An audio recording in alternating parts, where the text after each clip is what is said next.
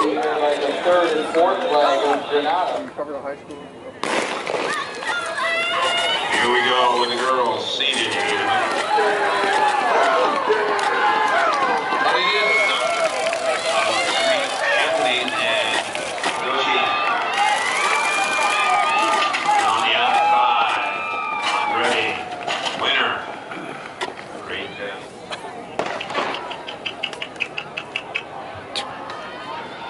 Joshua Johnson off to a fast start. But that's Christian and Pavino. And it will be Holman. Lucinger first in the exchange.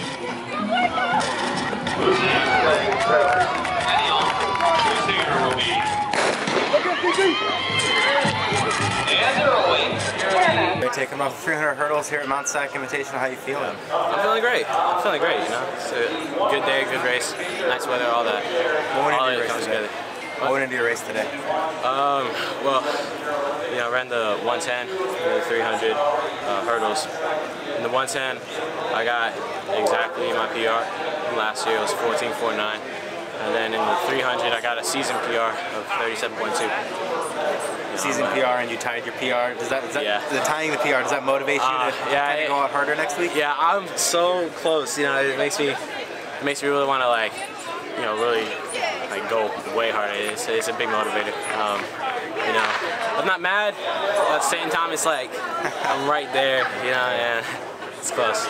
Coming in today, what was your goal? What would you use this meet as? Kind of see where you are heading up. My goal is always just to PR, try and do better than I did last time, and you know, that's all I can really hope for. You know, like even if you were to like get second, third, lose the race, whatever, as long as you do better than how you did before, I feel like that's still a win. So. Mount SAC, you know, we're edging closer to Southern Section Finals and all that. What's your training been looking like? My training?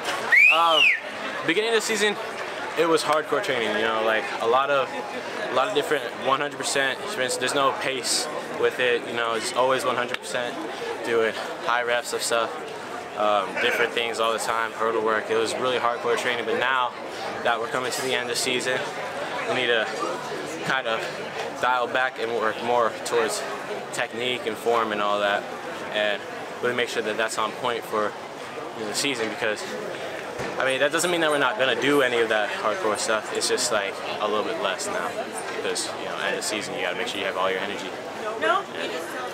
And you got your season PR here today. Are you going to try? What's your time goal heading into the future, or maybe in the something in the 36s, something in the 36s for the 300, and for the 110, 14. Lower 14s, 14.3, something like that, 14.2. That'd be good.